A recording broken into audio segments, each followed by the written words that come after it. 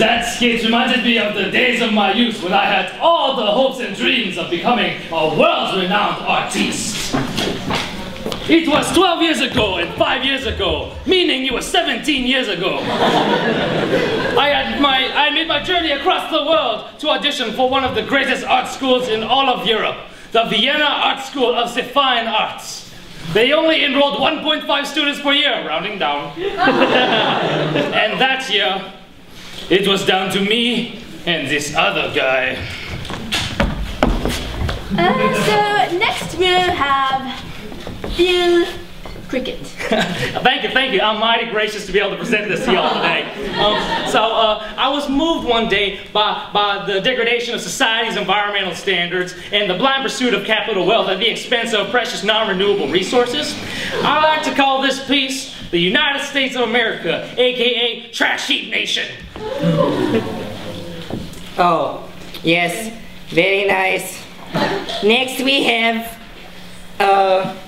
Stephen S. Cargott. Yes. For my work, I present this. I call it Inside of Me. I want you to think about it. Just think about it.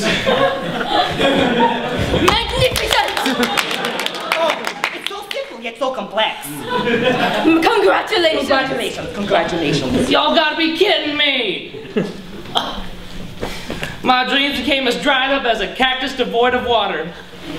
And from then on, I decided that in order to be taken as a serious artist, I had to give up my past life. No more of this Southern hospitality, no more hoedowns, no more listening to Rascal Flatts.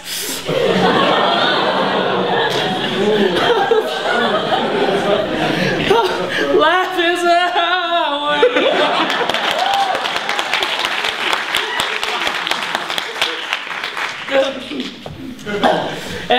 And from then, Mr. Phil Cricket came to be known as Monsieur Philippe Critique.